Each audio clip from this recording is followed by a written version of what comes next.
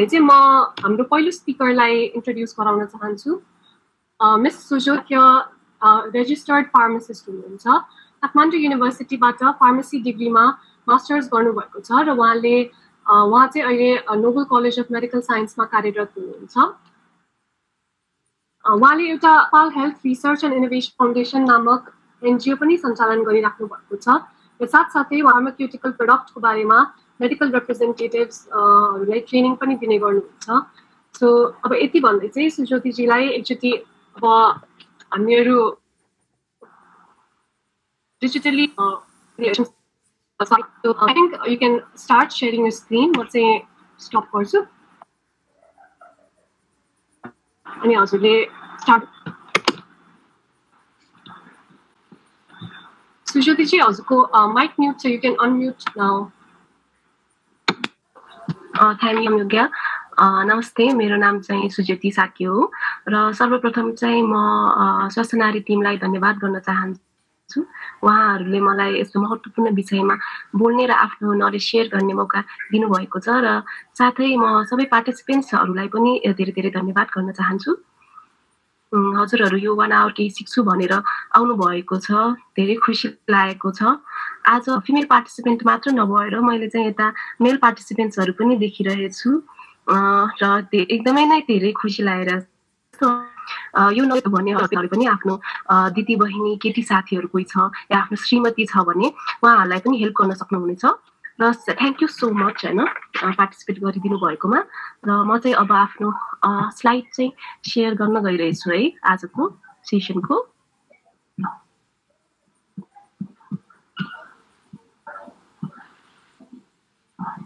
ल हजुरहरूले यो स्लाइड देखिराख्नु भएको छ होला।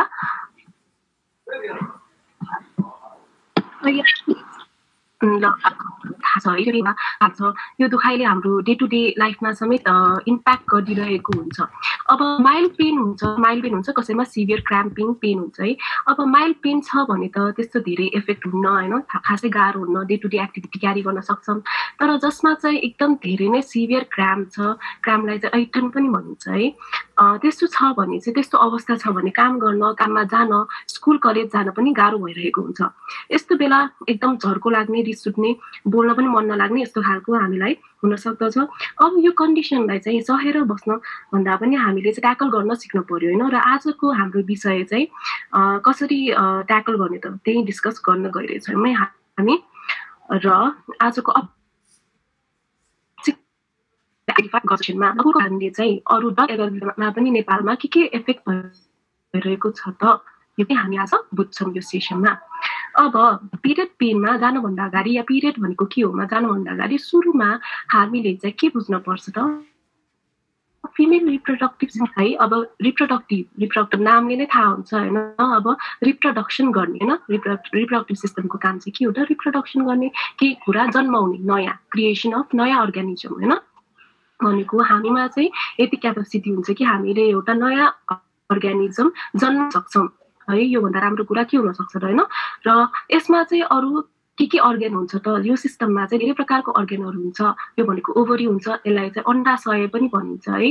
र फ्यालोपियन ट्युब हुन्छ र यो पाठेघर हुन्छ, यसलाई चाहिँ युटेरस पनि भनिन्छ। पाठेघरमा चाहिँ डिफ्रेन्ट टिस्यु लाइनिङ हुन्छ जसले चाहिँ यो बेबीलाई चाहिँ हामी बढिसकेपछि बेबीलाई चाहिँ ग्रोथ गर्नमा हेल्प गरिरहेको हुन्छ है। यो स्पेसमा चाहिँ बेबी ग्रो हुनसक्छ, डेभलप हुनसक्छ। र भेजाइना हुन्छ, भेजाइनालाई चाहिँ नेपालीबाट भन्नु टाइम योनी भनिन्छ है। त्यो चाहिँ सिम्पली बुझ्यौँ है। त्यसपछि अब पिरियड भनेको के हो त, पिरियड पेनमा जानुभन्दा अगाडि सुरुमा पिरियड भनेको के हो त्यो बुझ्नलाई नै के भन्छ त हाम्रो पिरियड भनिन्छ है। अब यो पिरियड भन्ने बुझिसकेपछि अब हामी पिरियड पेनमा जान्छौँ र त्योभन्दा अगाडि चाहिँ यहाँ अब सपोज हाम्रो चाहिँ अब फर्टिलाइज एग भएर होइन हाम्रो युटेरसमा गएर पाठेघरमा गएर यसरी अन्डा चाहिँ अट्याच भएर डेभलप भएको भए चाहिँ हाम्रो पाठेघर चाहिँ यसरी एक्सपान्ड हुन सक्थ्यो। मैले मात्रै नसुनिरहेको दिदीले बोलेको। सुज्योति दिदी हजुरको आवाज आइरहेको छैन अहिले।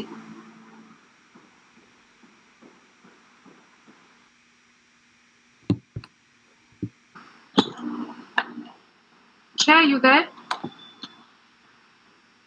Shreya, can you take over? Hello? Hello Shreya, तिमीले कन्टिन्यू गर्नु पनि हुन्छ दिदीको आई थिङ्क भयो जस्तो छ so you can start the slide हजुर अब दिदीको चाहिँ अगाडिको पोर्सन थियो होइन इन्ट्रोडक्सनहरू म चाहिँ मेरै पोर्सनबाट स्टार्ट गरेँ हुन्छ यु क्यान स्टार्ट मेडिकल अप्रोचबाट ठिक छ गुड आफ्टरनुन एभ्री वान है पहिला सुरु चाहिँ अब स्वास्थ्य नारीलाई यो अपर्च्युनिटी दिएकोमा चाहिँ धेरै धेरै धन्यवाद है अब म चाहिँ यो सेसनको मेडिकल अप्रोचपट्टि चाहिँ फोकस गर्न गइरहेको छु खासमा चाहिँ सुज्योति दिदीले चाहिँ नन मेडिकलमा र मैले चाहिँ मेडिकलमा गर्नुपर्ने थियो तर दिदीको चाहिँ अलिकति प्रब्लम आएको भएर अब पहिला चाहिँ मेडिकल अप्रोचहरूलाई हेरौँ होइन त्यसपछि चाहिँ बिस्तारै नन मेडिकल अप्रोचलाई पनि हेरौँ ल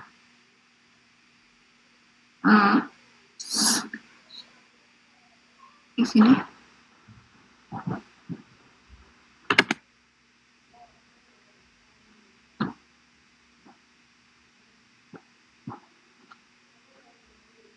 अब म चाहिँ होइन यो सेसनको चाहिँ फार्माकोलोजिकल ट्रिटमेन्टपट्टि चाहिँ अलिकति बढी फोकस भएर कुरा गर्नेछु है अब मेनली चाहिँ अब धेरै जसोलाई non फार्माकोलोजिकली or non medically treat गर्न मेन्स्ट्रुअल क्राम्प्स ट्रिट गर्न पायो भने चाहिँ एकदम कम्फर्टेबल हुन्थ्यो कि राम्रो हुन्थ्यो कि भन्ने सोच हो र त्यो सोच चाहिँ एकदम राम्रो पनि हो सकेसम्म चाहिँ नन फार्माकोलोजिकली नै ट्रिट गर्दा राम्रो हो तर कुनै कुनै कन्डिसन्सहरू चाहिँ कस्तो आइदिन्छ त भन्दाखेरि you have to treat by medical approaches अब जस्तै तपाईँ इक्जाम्सको तयारी गरिरहनु भएको छ अरू जबमा हुनुहुन्छ कतै टुरिङ जान लाग्नु भएको छ अरू जब इन्टरभ्यूमा हुनुहुन्छ भने त्यो बेलामा you have to treat by medical approaches होइन त्यो बेलामा तपाईँले आफ्नो पेनलाई you cannot make yourself feel guilty on being a healthy woman र पेन सहनु भनेको that does not make you strong तर त्यसलाई overcome गरेर म्यानेज गरेर when you go back to your normal routine then that's what makes you strong त्यही भएर you have to manage your pain होइन कहिलेका मेडिकली पनि गर्नु नै पर्ने हुन्छ to feel good for yourself अब मेडिकल कुराहरू गर्दाखेरि चाहिँ दुईटा एकदमै इम्पोर्टेन्ट कुराहरू छ होइन पहिला चाहिँ म दुईटा इम्पोर्टेन्ट कुरामा फोकस गर्छु र त्यसपछि चाहिँ बिस्तारै औषधिहरूपट्टि जान्छु है फर्स्ट अफ अल सबैले जान्नुपर्ने कुरा चाहिँ हरेक मेडिकेसनको चाहिँ दुईटा नाम हुन्छ एउटा चाहिँ जेनेरिक नेम अर्को चाहिँ ब्रान्ड नेम जेनेरिक नेम भनेको चाहिँ अब एउटा ड्रग मोलिक्युललाई रिप्रेजेन्ट गर्छ होइन अब हामीले कुनै पनि ड्रगको लेभलमा केही कम्पोजिसन जे देख्छौँ नि त्यो चाहिँ त्यसको जेनेरिक नेम हो अब त्यही ड्रग मोलिक्युलको र मेटेरियललाई डिफ्रेन्ट फार्मास्युटिकल इन्डस्ट्रीहरूले चाहिँ नि आफ्नो प्रोटोकल्सहरू फलो गरेर म्यानुफ्याक्चर गरेको हुन्छ प्रोडक्सन गरेको हुन्छ into suitable doses form like अब ट्याब्लेट्स क्याप्सुल सिरप्स त्यस्तोमा अनि पछि मार्केटमा ल्याउनुभन्दा अगाडि चाहिँ हरेक फार्मास्युटिकल इन्डस्ट्रीले त्यो पर्टिकुलर जेनेरिक मेडिकेसनलाई चाहिँ आफ्नो नाम दिएको हुन्छ जसलाई चाहिँ हामी ब्रान्ड नेम भनेर भन्छौँ त्यही भएर जेनेरिक नेम एउटै भएको औषधिको ब्रान्ड नेम धेरै पनि हुनसक्छ र नेपाल जस्तो कन्ट्रीमा चाहिँ औषधिहरू धेरै जसो ब्रान्ड नेमबाट पपुलर छ तैपनि अब ब्रान्ड नेमबाट धेरै औषधिहरू चिने पनि हामीले त्यसको जेनेरिक कुराहरूको बारेमा पनि थाहा पाइराख्नुपर्छ अब फर इक्जाम्पल नेपालमा चाहिँ प्यारासिटामोल जेनेरिक नेम भएको मेडिकेसनको सबभन्दा फेमस ब्रान्ड नेम भनेको चाहिँ निको होइन अब त्यस्तै गरेर युएसएमा त्यही जेनेरिक नेम जस्तै प्यारासिटामोलै जेनेरिक नेम भएको सबभन्दा पपुलर ब्रान्ड नेम भनेको चाहिँ प्यानाडोल भयो कि अब नेपालमा प्यानाडोल पाइँदैन अरू युएसएमा निको पाइँदैन भन्नुको मतलब दुईटै देशमा प्यारासिटामोल नपाउने त होइन जेनेरिक मेडिकेसन त यही प्यारासिटामोल भयो जस त्यसको फार्मास्युटिकल इन्डस्ट्रीले दिएको नाम फरक हो त्यो कुरा चाहिँ एकदम जानिराख्नु र यसको बारेमा चाहिँ अब म लास्टतिर पनि भन्छु होइन कसरी यो ब्रान्ड र जेनेरिक नेमले चाहिँ हाम्रो लाइफमा अफेक्ट गर्छ भनेर र अर्को इम्पोर्टेन्ट कुरा भनेको चाहिँ ड्रग इन्टरेक्सन अब जस्तै तपाईँ एउटा ड्रग खाइरहनु भएको छ होइन अब त्यही ड्रगसँग अर्को कुनै ड्रग खान मिल्छ कि मिल्दैन त्यो पनि एउटा एकदमै इम्पोर्टेन्ट कन्सर्न हो र त्यो कुरालाई चाहिँ हामीले एउटै वर्डमा यस अरू एउटै वर्डमा नो भन्न मिल्दैन अब कुनै अब दुईटै ड्रगको चाहिँ राम्रोसँग हुन्छ नि प्रपर्टिजहरू नहेरिकन हामीले चाहिँ त्यो एकैचोटिमा यस अर नो भन्न मिल्दैन सो मेन्स्ट्रुअल क्राम्प्समा युज हुने औषधिहरूमा अब के औषधिहरू खान मिल्छ र कुन औषधिहरू खान मिल्दैन भनेर चाहिँ म तपाईँहरूलाई यो सेसनमा पनि भन्छु बिस्तारै हरेक ड्रग वाइजमा है र अब फार्माकोलोजिकल अप्रोचलाई स्टार्ट गरौँ। फर्स्ट ड्रग भनेको चाहिँ मेफेनामिक एसिड हो होइन। मेफेनामिक एसिड भनेको चाहिँ एउटा जेनेरिक नेम हो। यो चाहिँ pharmacological क्लासिफिकेसनमा non steroidal anti inflammatory drugs group of मेडिकेसनमा पर्छ। यो NSAIDs भनेको चाहिँ एउटा फार्माकोलोजिकल क्लासिफिकेसन हो जसलाई चाहिँ हामी कमन भाषामा पेन किलर्स भनेर पनि भन्छौँ। र मेफेनामिक एसिड चाहिँ अझै नेपालमा त एकदम कमनली युज हुन्छ for the treatment of menstrual pain. अब यसको साइड इफेक्ट्सको कुरा गर्दाखेरि अब तपाईँले यसलाई खाली पेटमा खानुभयो भने चाहिँ तपाईँमा ग्यास्ट्राइटिस जस्तो समस्याहरू देखिन सक्छ। र सकेसम्म यसलाई चाहिँ अब मेफेनामिक एसिडलाई चाहिँ होइन खाली पेटमा खानुभन्दा खानाहरू खाइदिनु चाहिँ औषधि खाइदिनु भयो भने तपाईँमा साइड इफेक्ट देखिने चान्सेस चाहिँ एकदमै मिनिमम हुन्छ। र अर्को साइड इफेक्ट भनेको चाहिँ डायरिया हो विच इज डोज रिलेटेड। अब डोज रिलेटेड साइड इफेक्ट भनेर चाहिँ के हो भनेर अब डोज रिलेटेड भनेको चाहिँ कस्तो भन्दाखेरि अब मेफेनामिक एसिडको स्ट्यान्डर्ड डोज छ 500 mg को, तर तपाईँलाई चाहिँ एकदम धेरै पेन भइरहेको छ र एउटा ट्याब्लेटको सट्टामा म 2टा ट्याब्लेट खाइदिन्छु भनेर 2टा खाइदिनु भयो, जबकि खानुपर्ने त एउटा ट्याब्लेट हो होइन। त्यसले गर्दा त्यस्तो हुँदाखेरि हरेक 2टा मेडिकेसनको 2टा मेफेनामिक एसिडको ट्याब्लेटको बिचमा 8 घण्टाको ग्याप राख्नुपर्ने छ, तर तपाईँले 6 घण्टाको ग्यापमा खाइदिनु भयो भने के हुन्छ, यस्तो कन्डिसन्सहरूमा के हुन्छ भन्दाखेरि बडीमा चाहिँ त्यो ड्रग एकुमुलेट हुँदै आउँछ कि होइन। त्यस्तो भएपछि चाहिँ डिफ्रेन्ट साइड इफेक्ट्सहरू देखिन्छ। अनि त्यस्तो बडीमा ड्रग एकुमुलेट भएपछि देखिने साइड इफेक्ट्सलाई चाहिँ हामी डोज रिलेटेड साइड इफेक्ट्स भनेर भन्छौँ। र त्यही भएर mefenamic एसिडको dose related side effects चाहिँ डायरिया हो, तर यसलाई स्ट्यान्डर्ड डोज र स्ट्यान्डर्ड फ्रिक्वेन्सीमा रहेर खायो भने चाहिँ डोज रिलेटेड साइड इफेक्ट्स देखिँदैन। र एउटा एकदम इम्पोर्टेन्ट कुरा होइन, एउटा मिसकन्सेप्सन भनौँ कि अब मिथ भनौँ, अब कस्तो कन्सेप्ट छ भन्दाखेरि मेन्स्ट्रुअल क्राम्प्समा कुनै औषधि युज गर्यो भने यसले रिप्रोडक्टिभ अर्गनमा के हार्म गर्छ कि युटरसमा के हार्म गर्छ कि भन्ने जस्तो मिसकन्सेप्सनहरू चाहिँ धेरै छ कि। र म एउटा यसलाई चाहिँ म कसरी क्लियर गरिदिन्छु भन्दाखेरि यो मेन्स्ट्रुअल क्राम्प्समा खाने मोस्ट अफ द औषधिहरू चाहिँ पेन किलर्स हो। अब जस्तै तपाईँ टाउको दुख्दाखेरि पेन किलर खानुहुन्छ र त्यसले बिसेक हुन्छ नि, तर त्यसमा त्यो भन्नुको मतलब तपाईँको टाउकोमा त केही अफेक्ट गर्दैन। त्यस्तै गरेर मेन्स्ट्रुअल क्राम्प्समा युज हुने औषधि मेन्स्ट्रुअल पेन रिड्युस गर्नलाई मात्र युज हुन्छ, त्यसले कुनै पनि तपाईँको युटरसमा कुनै पनि हार्मफुल इफेक्टहरू चाहिँ गर्दैन। त्यसमा चाहिँ एकदम ढुक्क हुनुहोस्।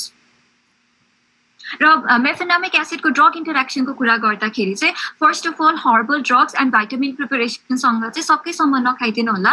अब यो चाहिँ किन भन्दाखेरि अब हर्बल प्रिपरेसन्स र आयुर्वेदिक प्रिपरेसन्सहरूमा चाहिँ धेरै नै प्लान्ट इन्ग्रिडियन्ट्सहरू हुन्छ कि। अब यति धेरै प्लान्ट इन्ग्रिडियन्ट्स हुन्छ होइन, र हरेकको इन्टरेक्सन चाहिँ मेफेनामिक एसिडसँग हुँदैन भनेर हामीले त्यस्तो रिस्क लिएर खान चाहिँ मिल्दैन। तपाईँ एलोप्याथीमा विश्वास गर्नुहुन्छ एलोप्याथी मेडिसिन खानुहोस्, तपाईँ हर्बल ड्रग आयुर्वेदिक मेडिकेसनलाई फलो गर्नुहुन्छ तपाईँ आयुर्वेदिक मेडिकेसन खानुहोस् होइन, तर 2टालाई मिसाउने काम चाहिँ नगरिदिनु होला। र सेकेन्ड भनेको चाहिँ ब्लड प्रेसर लोडिङ मेडिकेसनसँग चाहिँ मेफेनामिक एसिड नखाइदिएको राम्रो, और अदर पेन किलर्सहरूसँग। अब यसमा चाहिँ के हुन्छ भन्दाखेरि कसैको कन्सेप्ट चाहिँ धेरै नै पेट दुखिरहेछ 2टा पेन किलर खाइदिउँ न त भनेको जस्तो हुनसक्छ होइन। अब हामीले हेर्दाखेरि चाहिँ 2टा पेन किलर खाएपछि चाहिँ डबल इफेक्ट हुन्छ होला, डबल बेनिफिट हुन्छ होला भने जस्तो हुनसक्छ कन्सेप्ट। तर हामी चाहिँ के बिर्सिन्छौँ त भन्दाखेरि 2टा मेडिकेसन खाएपछि त्यसको साइड इफेक्ट हुने चान्सेस पनि त डबल भएर आउँछ नि त। र हामीले चाहिँ बेनिफिटलाई मात्र होइन कि रिस्कलाई पनि हेर्नुपर्ने हुन्छ। त्यही भएर यस्तो मिसाएर खाने हुन्छ नि एकैचोटि डबल डोज खाने 2टा मेडिकेसन छुट्टा छुट्टै मेडिकेसन्सहरू खाने त्यस्तो चाहिँ सकेसम्म नगरिदिँदा राम्रो, आफ्नै लागि राम्रो हो। साइड इफेक्ट्स बढी भयो भने पनि आफैलाई गाह्रो हुने हो होइन। त्यही भएर सकेसम्म चाहिँ स्ट्यान्डर्ड प्रोटोकल र स्ट्यान्डर्ड डोज फलो गरेर चाहिँ खानुपर्ने हुन्छ। र अर्को भनेको चाहिँ अब जस्तै तपाईँलाई ग्यास्ट्रिक डिसअर्डर्स हुँदाखेरि जुन सस्पेन्सन्सहरू खानुहुन्छ नि, लाइक नर्मली भन्दा चाहिँ डाइजिन और नर्मोजेल और ट्राइकेन जस्तो औषधिहरू खाँदाखेरि चाहिँ मेफेनामिक एसिड नखाइदिनु होला।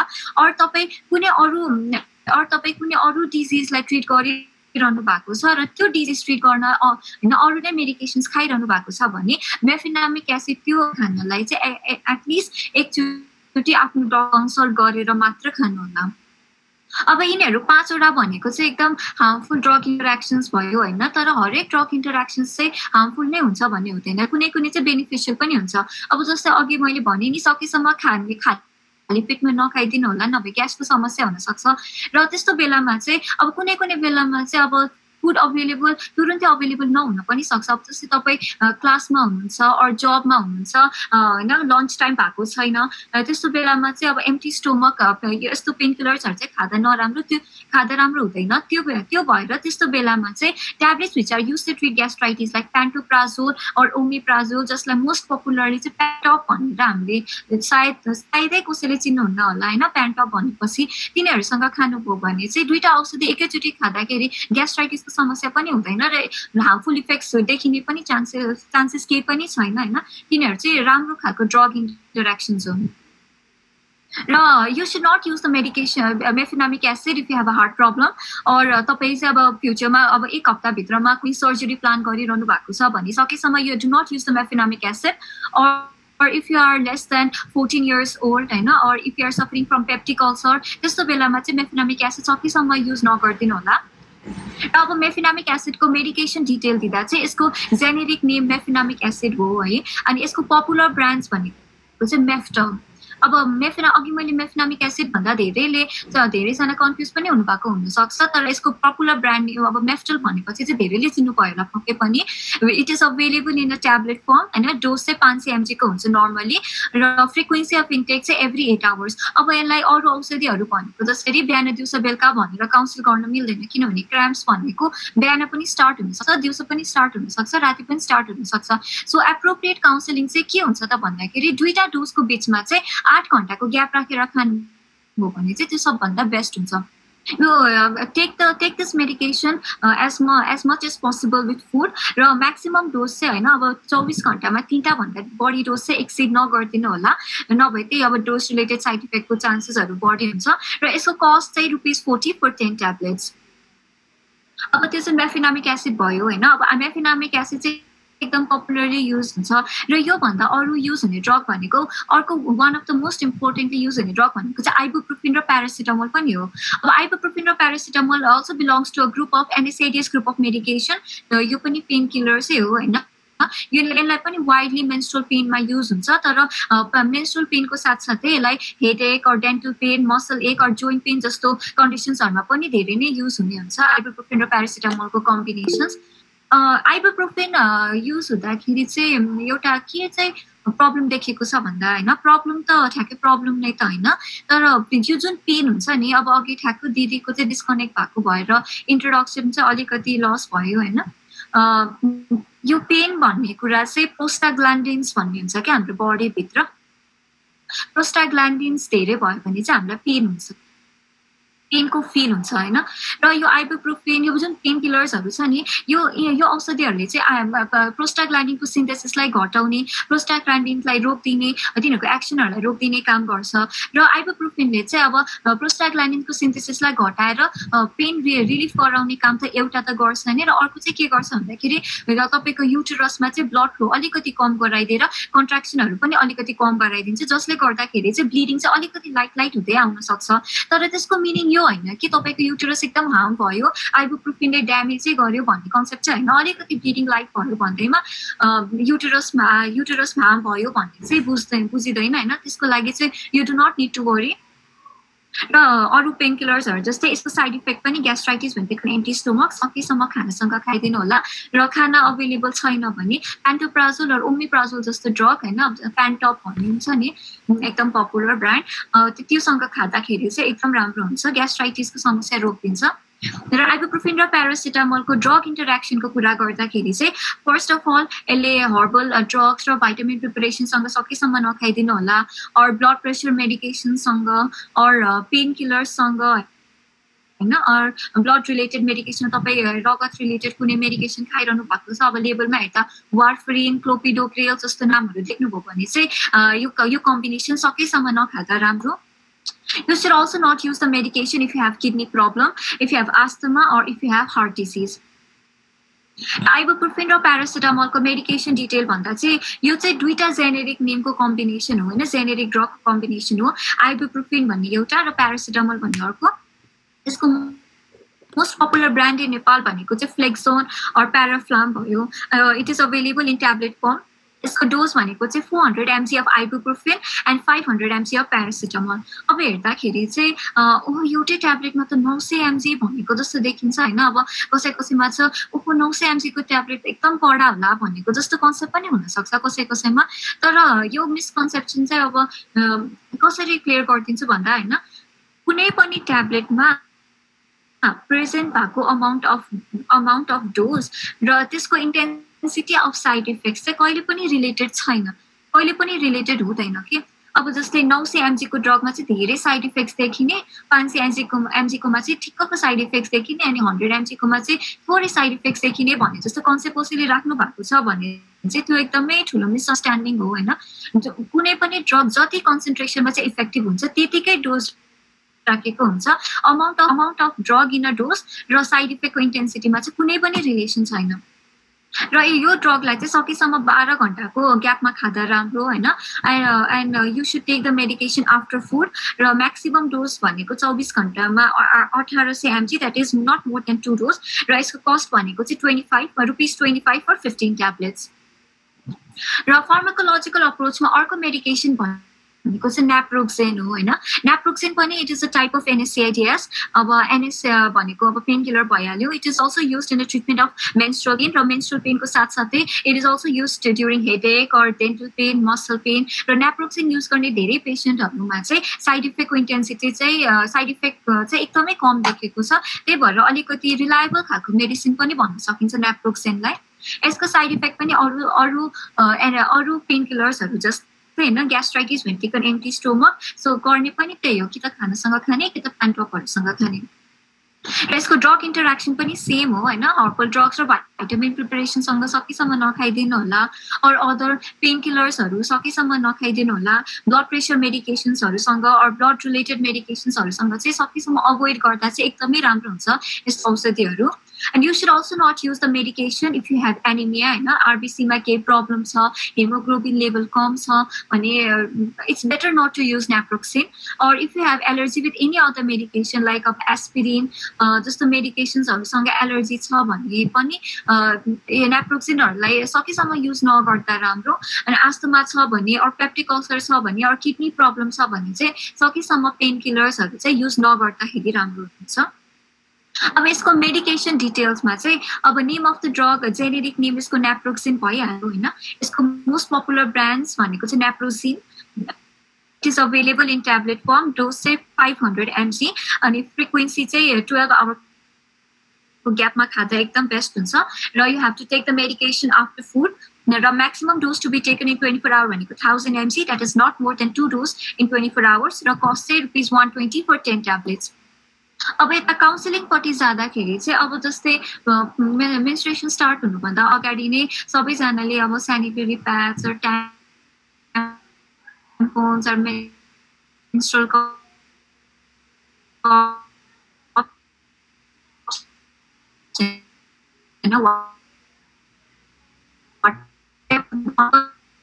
पहिले टकमा थाल्यो कता छ दौडेर जानु त परेन नि त। सो त्यसको लागि चाहिँ इट्स अ बेस्ट प्रिकसन होइन। र अर्को भनेको चाहिँ अब मोस्टली घरमा हुँदा चाहिँ मेनली मान्छेहरूले चाहिँ नन फार्माकोलोजिकल तर अब अफिसमा भयो अर कलेज अर स्कुलमा हुँदाखेरि चाहिँ सकेसम्म मेडिकेसनबाट नै ट्रिट गर्न खोज्छन्। र त्यस्तो हुँदा चाहिँ सबभन्दा बेस्ट अप्सन के हुन्छ भन्दाखेरि तपाईँ जुन डेली ब्याग जुन युज गर्नुहुन्छ नि, डेली ब्यागमा चाहिँ सकेसम्म एउटा मेडिकेसनको स्टक अलङ विथ प्यान्टोप्राजोल है त्यस्तोहरूसँग राख्नुभयो भने त्यो क्राम्प स्टार्ट हुने बित्तिकै पनि खान सक्नुभयो।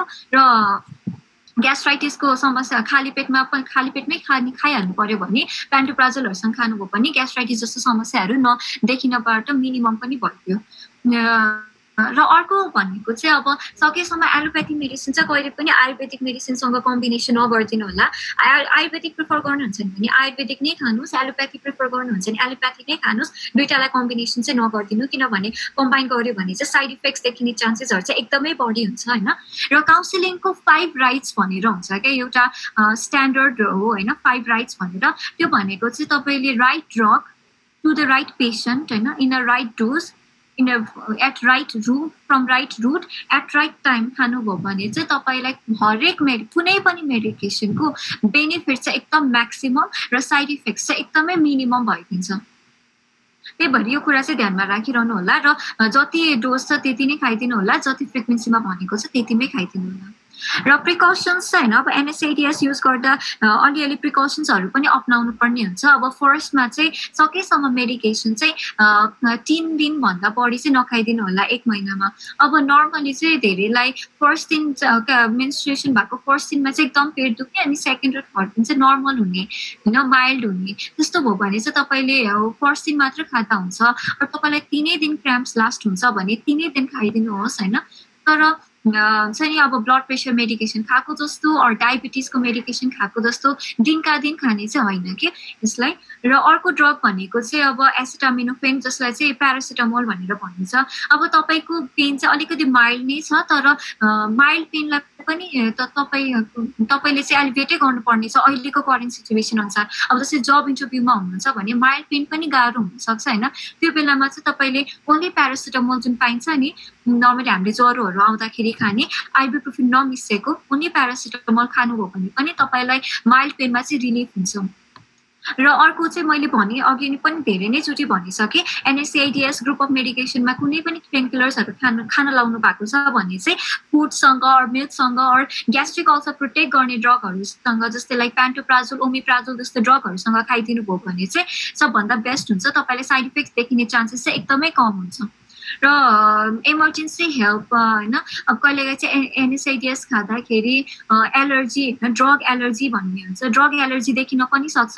र त्यस्तो बेलामा चाहिँ you should sick for emergency help. अब ड्रग एलर्जीको सिम्टम्सहरू चाहिँ के हो त भन्दाखेरि तपाईँलाई त्यो मेडिकेसन खाएपछि सास फेर्न गाह्रो हुने अर होइन, छाती दुख्ने, बडीको कुनै पार्टमा विकनेस फिल हुने or face or throat swell हुँदै आउने होइन, स्पिच स्लर्ड हुने लाइक बोली लड बढाउने, त्यस्तो भयो भने चाहिँ you should go for emergency help. And you should also not use painkillers along with alcohol and marijuana. र मेडिकेसनको डोज चाहिँ होइन high dose for a long period of time खानुभयो भने पनि पेनकिलर्सहरूमा चाहिँ किडनीको समस्या देखिन सक्छ अर आस्थमाहरू एकदम वर्सन हुँदै जान सक्छ होइन। त्यस्तो केसेस भएर चाहिँ औषधिलाई चाहिँ सकेसम्म चाहिने बेलामा मात्र खाइदिनु होला र चाहिने बेलामा पनि ठिक्क डोज र एप्रोप्रिएट फ्रिक्वेन्सीमा मेन्टेन भएर मात्र खाइदिनु भयो भने चाहिँ तपाईँलाई कुनै पनि हार्म गर्दैन कुनै पनि औषधिले है। र अर्को भनेको चाहिँ अब यो पेनकिलर्सहरू खाइसके NSAIDsहरू खाइसकेपछि चाहिँ स्किनलाई चाहिँ अलिकति सेन्सिटिभ बनाइदिन्छ सनरेजबाट होइन। त्यो भएर सकेसम्म चाहिँ सनलाई अभोइड गर्नु होला अर सनमा जानु पर्यो भने चाहिँ सनस्क्रिनहरू लगाउने अरू कुनै अरू मेजर्स जसबाट चाहिँ होइन सनबाट प्रोटेक्ट भइन्छ त्यस्तो मेजर्सहरू अप्नाउनु भयो भने चाहिँ एकदम बेस्ट हुन्छ। र मेन्स्ट्रुएसनको बेलामा चाहिँ आफूलाई डिहाइड्रेटेड चाहिँ कहिले पनि नराख्नु होला, पानी टन्न खानुहोस् र त्यसले चाहिँ औषधिको एफिकेसीमा पनि अलिकति हेल्प गर्छ। यो त मैले पेनकिलर्सहरू भने होइन, यो चाहिँ मोस्ट कमनली युज हुन्छ। तर कुनै कन्डिसन्सहरूमा चाहिँ ओरल कन्ट्रासेप्टिभ पिल्सहरू पनि युज गर्न सकिन्छ। अब ओरल कन्ट्रासेप्टिभ पिल्स भनेको चाहिँ जुन फिमेल हर्मोन्सहरू हुन्छ नि एस्ट्रोजेन, प्रोजेस्टिरोन अरू तिनीहरूको सिन्थेटिक डेरिभेटिभ्स त्यस्तोहरू मिसाएर बनेको पिल्सहरूलाई चाहिँ हामी ओरल कन्ट्रासेप्टिभ पिल्स भनेर भन्छौँ। ओरल कन्ट्रासेप्टिभ पिल्स चाहिँ अब specially married patients who are not willing to conceive near by, अब प्रेग्नेन्सी अहिले नै प्लान गरिहाल्नु छैन भने चाहिँ त्यो बेलामा ओसिपी चाहिँ तपाईँको बेस्ट चोइस हुनसक्छ। ओसिपीले चाहिँ दुईवटा मेकानिजमबाट चाहिँ इफेक्ट देखाउँछ कि फर्स्टमा चाहिँ यसले ओभुलेसनलाई सप्रेस गराउँछ जसले गर्दा चाहिँ मेन्स्ट्रुअल पेन चाहिँ डिड्युस हुँदै आउँछ होइन। र अर्को भनेको चाहिँ प्रोस्टाग्ल्यान्डिनको सिन्थेसिसलाई घटाउँछ युटेरस लाइनमा जसले गर्दाखेरि चाहिँ पेनहरू कम हुँदै आउँछ। र यता मैले अब अघि दिदीको पार्ट छुटेको भएर चाहिँ एउटा कुरा भन्न बिर्सेछु होइन, यो डिस्मेनोरिया भनेर देखिरहनु भएको छ नि menstrual pain or menstrual क्र्याम्पको medical name चाहिँ डिस्मेनोरिया हो है। त्यही भएर डिस्मेनोरिया चाहिँ के होला भनेर कन्फ्युजन नभइदिनु होला, यो चाहिँ मेडिकल टर्म हो, the medical term for menstrual pain. र यो दुईटा मेकानिजमबाट चाहिँ ओसिपीले पेन रिलिफ गराउँछ र यो चाहिँ एकदम एप्रोप्रिएट चोइस पनि हुनसक्छ कुनै कुनै पेसेन्ट्सहरूको लागि।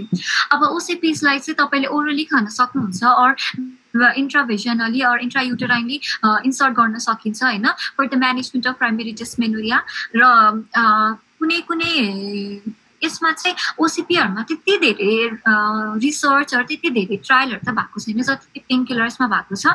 तर जति पनि भएको छ नि जति पनि प्रिभेलिङ रिसर्च रिपोर्ट्सहरू छ नि तिनीहरूमा मध्ये 80% को रिजल्ट चाहिँ एकदमै पोजिटिभ छ टुवर्ड्स ओसिपी। त्यो भनेको चाहिँ ओसिपीले मेन्स्ट्रुएसनमा पेन रिलिफ गराउन हेल्प गर्छ भन्ने नै रिजल्ट छ। त्यही भएर चाहिँ यसलाई एउटा रिलायबल सोर्स नै मान्न सकिन्छ। र ओसिपी युज गर्नुको अर्को मेन फाइदा भनेको चाहिँ होइन यसले चाहिँ हामी फिमेल्सहरूमा चाहिँ इन्डोमेट्रियल र ओभरियन क्यान्सर हुने जस्तो समस्या हुने जस्तो चान्सेसहरूलाई चाहिँ धेरै नै रिड्युस गराउँछ। त्यही भएर ओसिपी चाहिँ एउटा एप्रोप्रिएट चोइस पनि हुनसक्छ। अब ओसिपीको राम्रो कुरा त भइहाल्यो। अब यसको अलिअलि साइड इफेक्ट्स पनि छ। अब साइड इफेक्ट्स हेर्दा चाहिँ अब हेडेक भयो होइन weight gain or acne or loneliness जस्तो फिल हुने त्यस्तोहरू चाहिँ मोस्ट कमनली ओसिपीजहरूको साइड इफेक्ट्सहरू भयो होइन। You should also avoid ओसिपी if you are a smoker. Smoking गर्नुहुन्छ भने do not use ओसिपी or heart disease छ कुनै भन्यो भने पनि यु सुड नट युज ओसिपी है। र ओसिपी भनेको चाहिँ अब हर्मोन्स भयो सिन्थेटिक हर्मोन्स भयो होइन हर्मोन्स चाहिँ त्यसको डेरिभेटिभ चाहिँ धेरै नै छ कि लाइक एकदमै धेरै छ। र कुनैमा चाहिँ अब कुनैमा चाहिँ प्रोजेस्टेरोन प्लस एस्ट्रोजेन युज गर्छ कुनैमा चाहिँ ओन्ली प्रोजेस्टेरोन युज गर्छ कुनैमा चाहिँ तिनीहरूको डेरिभेटिभको पनि डिफ्रेन्ट कम्बिनेसन्सहरू युज गर्छ। त्यो भएर धेरै कम्बिनेसन भएको भएर चाहिँ मैले एकैचोटि तपाईँहरूलाई डोज रेजिमेन देखाउन चाहिँ मिलेन होइन। त्यो भयो भने एकदम कन्फ्युजिङ हुन्छ। तर चाहिँ तपाईँलाई चाहिँ ओसिपी प्रिफर गर्नु मन छ भने चाहिँ you can consult your doctor or pharmacist. अनि उहाँहरूले चाहिँ कन्सल्ट गर्नुभयो भने चाहिँ उहाँले एकदम राम्रोसँग काउन्सिलिङ गरिदिनुहुन्छ र जति तपाईँको लागि एप्रोप्रिएट हुने डोज र फ्रिक्वेन्सी सबैको बारेमा एकदम राम्रो डिटेल दिनुहुन्छ। त्यही भएर यो कुरामा चाहिँ नआत्तिनु होला। If you prefer ओसिपी you can go to a near by pharmacy and हुन्छ नि काउन्सिलिङको अनुसार गर्न सक्नुहुन्छ। र हरेक अब अर्को कुरा चाहिँ हरेक मान्छेहरूले चाहिँ एलोप्याथी मेडिसिन नै हुन्छ नि प्रिफर गर्छ भन्ने हुँदैन क्या। कसैको चोइस चाहिँ अब आयुर्वेदिक फर्मुलेसन्सपट्टि सकेसम्म आयुर्वेदिक मेडिकेसन खाँदाखेरि चाहिँ मेन्स्ट्रुएसनमा राम्रो हुन्छ कि भन्ने जस्तो कन्सेप्टहरू पनि हुनसक्छ। त्यो बेलामा चाहिँ आयुर्वेदिक प्रिपरेसन्सहरू खाँदा चाहिँ एकदम राम्रो पनि हुन्छ। जस्ट एउटा कुरा चाहिँ के ध्यान दिनु भन्दाखेरि आयुर्वेदिक फर्मुलेसनलाई फोकस गर्नुहुन्छ भने चाहिँ एलोप्याथी मेडिसिनहरू चाहिँ नखाइदिनु होला त्यो बेलामा नमिसाइदिनु होला भनेको। र आयुर्वेदिक प्रिपेरेसन्समा चाहिँ नम्बर 1 भनेको चाहिँ अशोकारिष्ट होइन। तपाईँले पक्कै पनि नाम त सुन्नु नै भएको छ होला। It contents several plant products. यो चाहिँ एउटा युटेराइन टोनिक हो which is use for severe menstrual pain or heavy uterine bleeding हुँदा अर ओस्टियोपोरोसिस भनेको चाहिँ तपाईँको हड्डीमा चाहिँ क्याल्सियमहरूको लेभल घट्दै गयो भने त्यस्तो केसेसहरूमा चाहिँ अशोकारिष्ट एकदमै कमनली युज हुन्छ होइन। र यसले चाहिँ हर्मोनहरूलाई ब्यालेन्स गर्न पनि एकदम हेल्प गराउँछ। अशोकारिष्टको डिटेल्स दिँदाखेरि चाहिँ यसको डोज अफ मेडिकेसन भनेको 15 ml अलong with equal quantity of water after food खाइदिनु भयो भने चाहिँ सबभन्दा बेस्ट हुन्छ। र यसको फ्रिक्वेन्सी अफ मेडिकेसन चाहिँ अब पेसेन्ट अनुसार डिफर हुने भएको भएर चाहिँ मैले यहाँ लेखिनँ होइन। मोस्टलीलाई चाहिँ 3 monthsसम्म डेली खाने भनेर भन्छ। तर यसको लागि चाहिँ अब तपाईँको आफ्नो समस्या हुनसक्छ आफ्नो चाहिँ सिम्टम्सहरू हुनसक्छ। त्यसको लागि चाहिँ अब आयुर्वेदिक स्पेसलिस्टसँग कन्सल्ट गर्ने अर चाहिँ नि फार्मासिस्टसँग कन्सल्ट गर्ने या डक्टरसँग कन्सल्ट गरेर उहाँले चाहिँ जसरी खानु भनेर भन्नुहुन्छ नि त्यसै गरेर खानु होला। यसमा डोसेस रेजिमेन राखेको छैन भनेर आत्तिनु चाहिँ पर्दैन। र अर्को आयुर्वेदिक प्रिपरेसन भनेको चाहिँ मिनो क्राम्प ट्याब्लेट्स होइन। यो पनि एउटा हर्बल मेडिकेसन्स हर्बल प्रिपरेसन्सहरूबाट बनेको ट्याब्लेट्स हो। यसलाई चाहिँ मेन्स्ट्रुअल पेनमै स्पेसिफिकली युज हुन्छ। र यसको डोज चाहिँ 1 tablet every 8 our for 3 to 5 days after food है। यो भयो आयुर्वेदिक प्रिपरेसन्सहरू। अब यति गर्दाखेरि पनि कुनै पेसेन्ट्सहरूमा चाहिँ अझै पनि पेन रिलिफ नहुन पनि सक्छ। अझै पनि हुन्छ नि औषधिले काम नगरेको जस्तो देखिन पनि सक्छ। त्यो बेलामा चाहिँ अब you have to consult a doctor होइन। अनि डक्टर अब त्यसको साथसाथै अरू कस्तो कन्डिसन्सहरूमा चाहिँ डक्टरलाई कन्सल्ट गर्ने भन्दाखेरि इफ यदि तपाईको यो क्राम्प्सले चाहिँ तपाईको डेली लाइफलाई इन्टरफेयर गरिरहेछ, तपाईको नर्मल रुटिनलाई एकदम ह्याम्पर गरिरहेको छ, त्यही कुरामा फोकस गर्न दिइरहेको छैन भने you should call a doctor. और तपाईले हुन्छ नि अघि मैले मेन्सन गरेको औषधिहरू ट्राई गर्दा पनि तपाईको क्राम्प्सहरू अझै पनि मेन्टेन भएको छैन, अझै पनि रिलिफ भएको छैन औषधिले भने you have to call doctor त्यो बेलामा पनि। और तपाईको पेल्भिक रिजनमा एकदम डिस्कम्फर्ट भइरहेछ हैन, एकदम दुखिरहेको छ, और क्राम्प्स चाहिँ पहिला अर्कै पारामा दुख्थ्यो, अर्कै इन्टेन्सिटीबाट दुख्थ्यो, अहिले चाहिँ एकदम एबनर्मल पारामा दुख्न थालेको छ त्यो बेलामा। और हुन्छ नि तपाईको मेन्स्ट्रुअल क्राम्प्स चाहिँ 3 दिन भन्दा पनि बढी लास्ट भइदियो, यस्तो केसेसहरुमा चाहिँ सकेसम्म it's better you consult a doctor हैन, कुनै अन्डरलाइन डिजिज पनि हुन सक्छ। अब यतिकै प्रोस्टाग्ल्यान्डिन धेरै भएर मात्र हैन कि अरु नै डिजिज लागेर पनि क्राम्प्स हुन सक्छ। सो अर्ली डायग्नोसिस भयो भने अर्ली ट्रिटमेन्ट हुन्छ, इफ रहेछ भने पनि हैन, र कुनै पनि डिजिज रहेछ भने पनि आफैलाई ढुक्क हुन्छ। So it's better to consult doctor in case of this सर्कमस्टेन्सेस।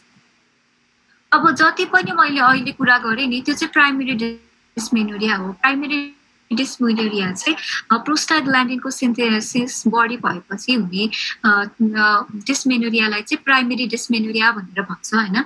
र 80% or 85% of the menstrual pain चाहिँ प्राइमेरी डिस्मेनोरियाबाट नै हुन्छ मोस्ट अफ द वुमेनहरुमा। तर कुनै कुनै कन्डिसन्स लाइक रेयर हैन, अब बाँकी भएको 15 to 20%हरुलाई चाहिँ सेकेन्डरी डिस्मेनोरियाको कारणले पनि मेन्स्ट्रुअल क्राम्प्स हुन सक्छ। र सेकेन्डरी डिस्मेनोरिया भनेको चाहिँ इफ तपाईको रिप्रोडक्टिभ अर्गन्स हैन, अघि त जस्तै सुज्योति दिदीले रिप्रोडक्टिभ अर्गन्स भनेको के भनेर एक्सप्लेन गरिदिनु भएको थियो, युटरस, ओभरी, फ्यालोपियन ट्युब्स हैन, यिनीहरुमा चाहिँ केही डिसअर्डर देख्यो भने चाहिँ त्यसलाई डिसअर्डर देख्यो र त्यसबाट चाहिँ मेन्स्ट्रुअल क्राम्प रिजल्ट भयो भने चाहिँ त्यसलाई हामी सेकेन्डरी डिस्मेनोरिया भनेर भन्छौँ है। र सेकेन्डरी डिस्मेनोरिया चाहिँ कस्तो केसेसहरुबाट कस्तो कन्डिसन्सहरुबाट राइज हुन सक्छ त भन्दाखेरि फर्स्टमा पेल्भिक इन्फ्लामेटरी डिजिज भनेर भन्छ। पेल्भिक इन्फ्लामेटरी डिजिज भनेको चाहिँ अब यो तपाईको युटरस भयो, यो तपाईको फ्यालोपियन ट्युब्स हैन, देखिरहनु भएको छ नि यो फ्यालोपियन ट्युब्स, अनि यो चाहिँ अब युटरस भयो हैन, र यो चाहिँ ओभरी, यिनीहरुमा चाहिँ ब्याक्टेरियलको इन्भेजन भयो और ब्याक्टेरियाको ग्रोथ भयो भने चाहिँ इन्फ्लामेसन हैन, त्यो बेलामा चाहिँ इन्फ्लामेटरी कन्डिसन्स राइज हुन्छ, त्यसलाई चाहिँ हामी पेल्भिक इन्फ्लामेटरी डिजिज भनेर भन्छौँ। यो चाहिँ one of the cause for secondary dysmenorrhoea. अर्को भनेको चाहिँ एडिनोमायोसिस हैन। अब एडिनोमायोसिस भनेको चाहिँ के भन्दाखेरि अब यो तपाईँ यो युटरस देखिरहनु भएको छ नि, युटरसको अब यो जुन आउटर, यो त आउटर लाइन भइहाल्यो हैन, यो आउटलाइन, यो चाहिँ अब आउटर मोस्ट लेयर भयो युटरसको।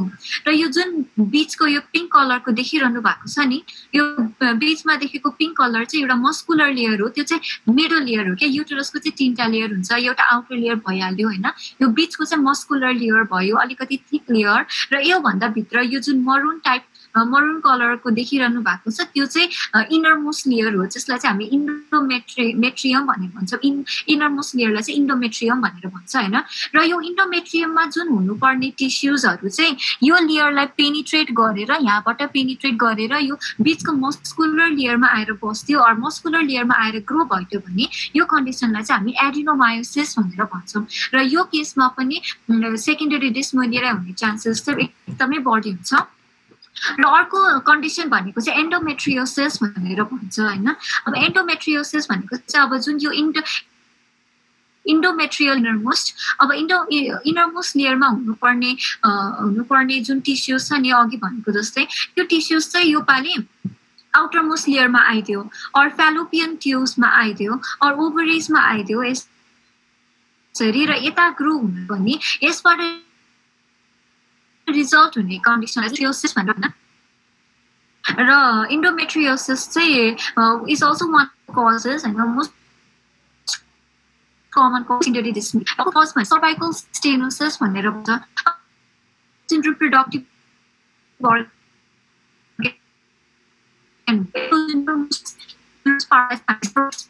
ओपनिङ चाहिँ हामी सर्भाइकल भन्छौँ। सर्भाइकल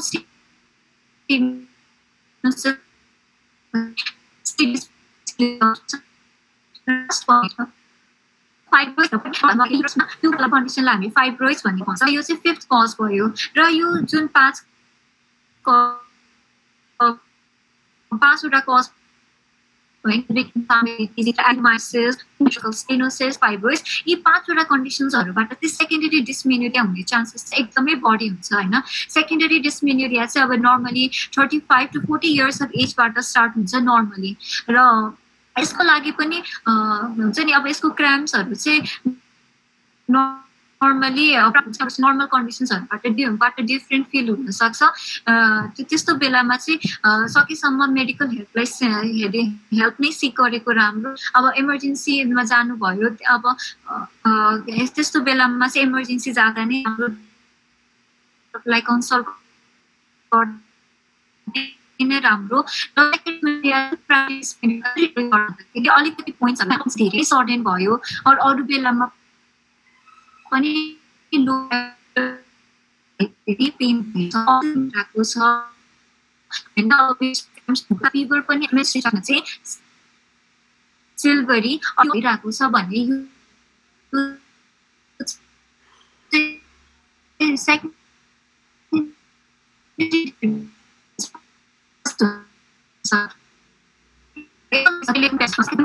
र डक्टरलाई देखाइसकेपछि चाहिँ डक्टरले चाहिँ विभिन्न टेस्टहरू गर्न लगाउनुहुन्छ क्या तपाईँलाई। अब जस्तै अल्ट्रासाउन्ड भयो होइन, अरू इमेजिङमा चाहिँ सिटी स्क्यान अरू एमआरआई गर्न लगाउनुहुन्छ।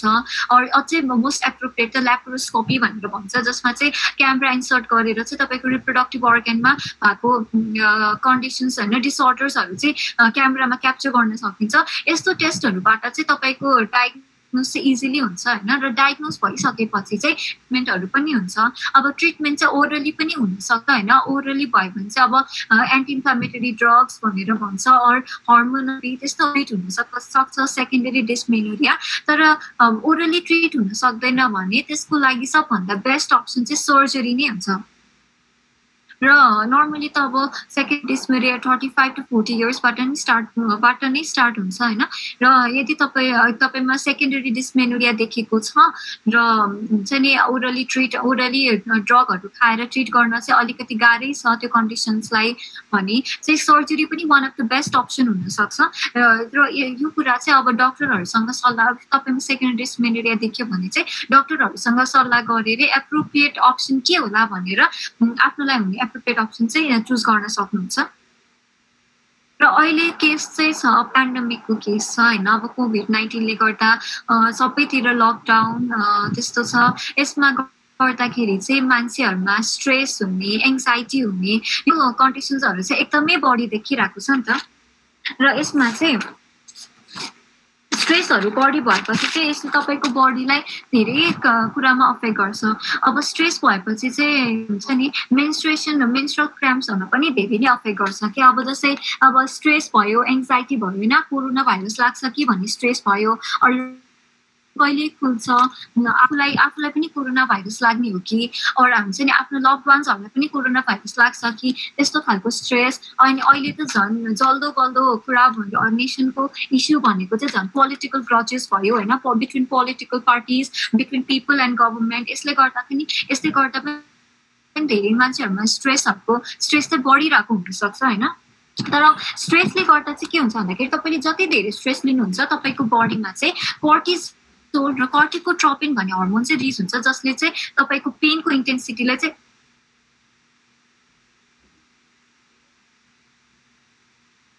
अझै बढाइदिन्छ कि। पेन बढी फिल भयो पनि के पनि हुने।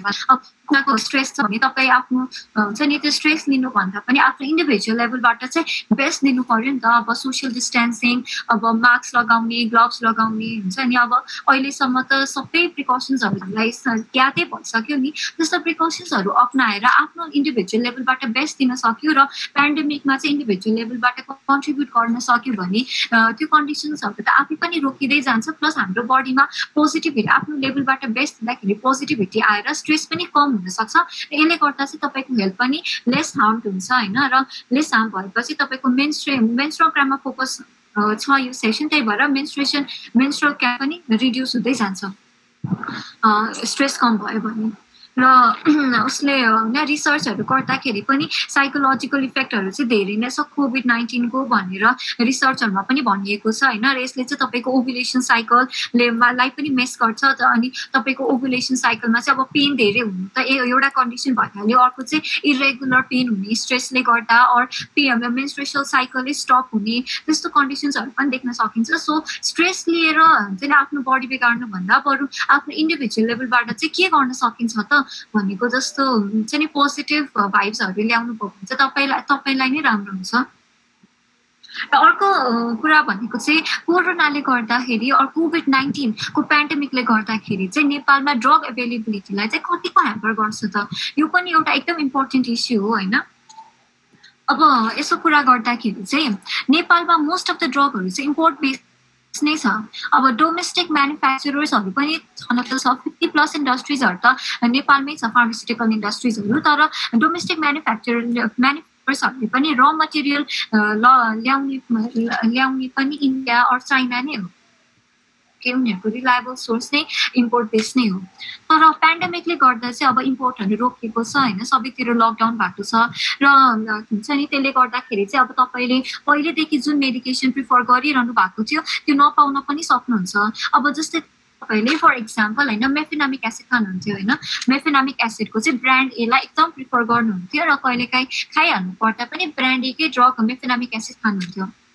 तर यो पालि चाहिँ ब्रान्ड ए चाहिँ सकेको छ, तर ब्रान्ड ए को सट्टामा चाहिँ मेफेनामिक एसिडको ब्रान्ड बी ड्रग चाहिँ अभाइलेबल छ भने चाहिँ धेरै मान्छेहरूमा अब त्यो ब्रान्ड बी चाहिँ लिने कि नलिने, मैले खाइरहेको औषधि जतिकै राम्रो होला कि नहोला भनेको जस्तो कन्फ्युजन पनि हुनसक्छ होइन। अब त्यसलाई चाहिँ अब म एक्सप्लेन गरौँ भन्दाखेरि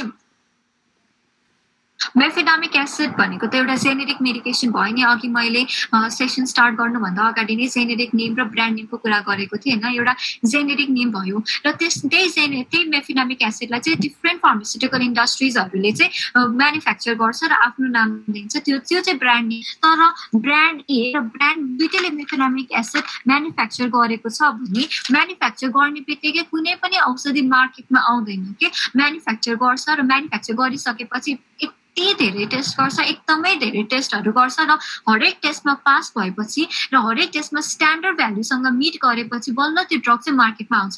त्यही भएर ब्रान्ड एले पनि त्यो मेफेनामिक एसिडमा त्यही टेस्ट प्रोडक्सन पछि त्यही टेस्ट गरेर मार्केटमा ल्याएको हुन्छ र ब्रान्ड बीले पनि मेफेनामिक एसिडमा सेम त्यही टेस्ट गरेर होइन त्यही टेस्ट गरेर त्यही स्ट्यान्डर्ड भ्यालुज स्ट्यान्डर्ड्सहरूलाई मिट गरेर चाहिँ प्रोडक्टलाई चाहिँ मार्केटमा ल्याएको हुन्छ। र त्यसले गर्दाखेरि चाहिँ अब ब्रान्डको स्विचिङमा चाहिँ कन्फ्युजन हुनसक्छ। सो ब्रान्ड स्विचिङमा चाहिँ त्यति धेरै कन्फ्युज हुनु हुँदैन होइन, जेनेरिक नेम छ भने ब्रान्ड जुन खाँदा पनि हुन्छ। र अर्को कन्सेप्ट चाहिँ मान्छेहरूमा के छ भन्दाखेरि अब नेपाली औषधिहरू चाहिँ रिलायबल होला र क्वालिटीको होला र भनेको जस्तो होइन।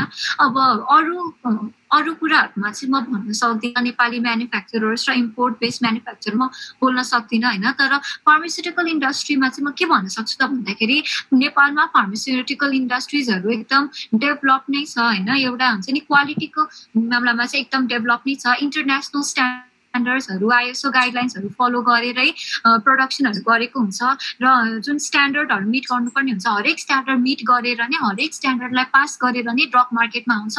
र गभर्मेन्टले पनि मेडिसिनपट्टि चाहिँ एकदम क्रिटिकल भएको भएर एकदम स्ट्रिक्टनेस नै अप्नाएको छ कि त्यसले गर्दाखेरि चाहिँ त्यो क्वालिटीमा त्यति इम्पोर्ट बेस्ड प्रडक्ट र डोमेस्टिक प्रडक्टमा क्वालिटीमा त्यति धेरै फरक पर्छ भन्ने चाहिँ हुँदैन। र अहिले चाहिँ अब तपाईँ पहिलेदेखि इम्पोर्ट बेस्ड प्रडक्टलाई चाहिँ प्रिफर गर्नुहुन्थ्यो तर अहिले डोमेस्टिक प्रडक्टमा चाहिँ अभाइलेबल छ भने त्यसलाई पनि ढुक्कसँग खाँदा हुन्छ, बिकज त्यति धेरै इफेक्ट चाहिँ गर्दैन। लाइक त्यति धेरै अनक्वालिटेटिभ हुन्छ नेपाली प्रडक्टहरू भनेर चाहिँ त्यतिसम्म सोच्नु पर्दैन होइन, नेपाली प्रडक्टहरू पनि राम्रो नै हुन्छ।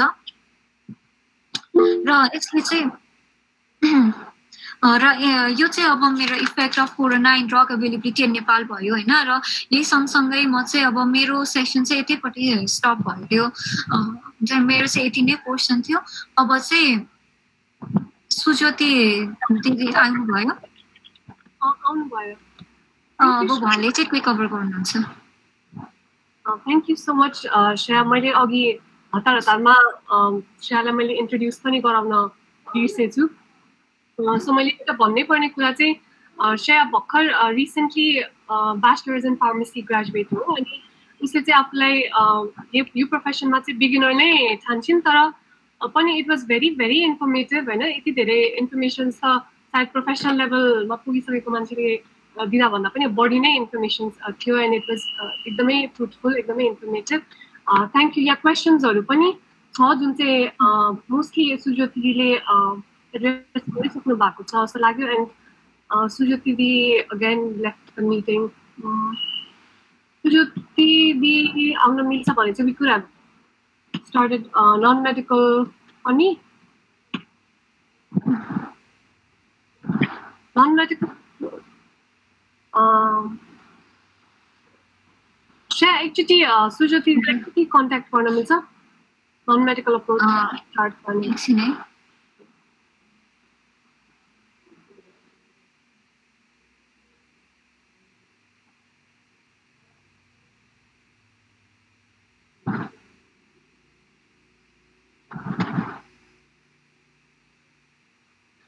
आउन लाग्नु भएको छ है त्यति चाहिँ यहाँ केही क्वेसन छ भने सुन्नु भए पनि हुन्छ यहाँ च्याटमा मिस भएको आई थिङ्क सुज्योतिले च्याटमा लेखेको क्वेसन सबै एड्रेस गर्नु भएको छ यदि छैन अरू पनि केही क्वेसन्सहरू छ भने चाहिँ सोध्नुभयो हुन्छ अनम्युट गरेर सोध्नुभयो पनि हुन्छ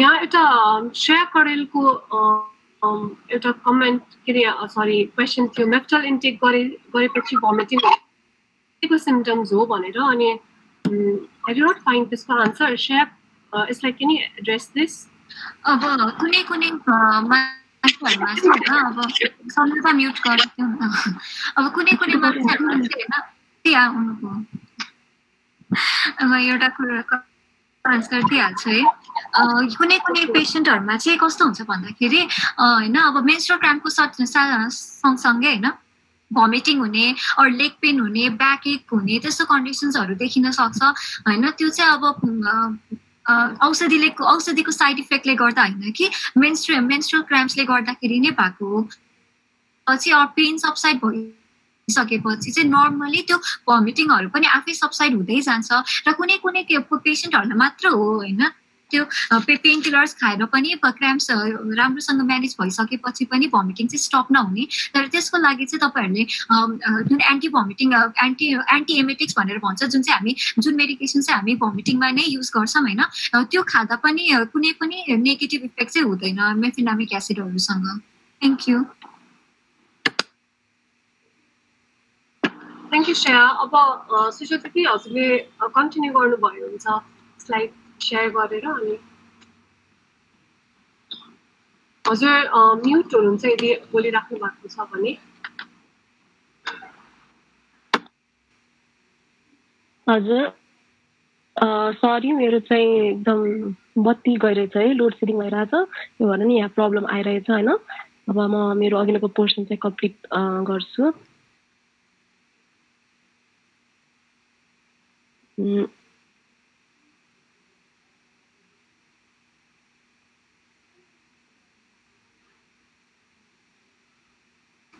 यस देखिरहेको छु ओके सो मेरो चाहिँ अब अघि नै चाहिँ रिप्रोडक्टिभ फेजेस अफ ह्युमन लाइफमा पुगे थिए